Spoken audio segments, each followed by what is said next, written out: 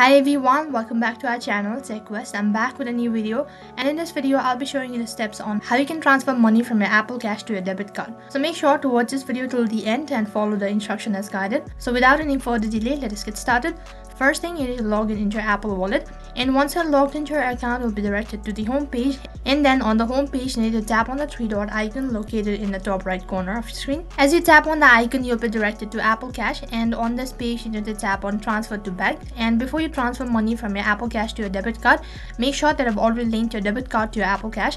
Otherwise, you need to start it from the beginning, that is by adding or linking your debit card to your Apple Cash. So as you tap on transfer to bank, you'll be directed to the page where you need to enter the amount that you want to transfer to your debit card. And once you type in the amount, tap on next in the top right, and after that you need to select the mode of speed.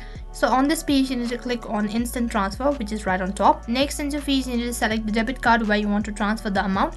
In case you haven't added debit card to your Apple Wallet, then you need to tap on add, and then you need to enter the details of your debit card, and after that you'll be able to add amount to your debit card. So once you do that, you'll be notified about the transaction, and that is how you can add money to your debit card from Apple Cash. So that is all for this video. I hope the video was helpful. Make sure to like, share and subscribe to our channel. Thank you for watching.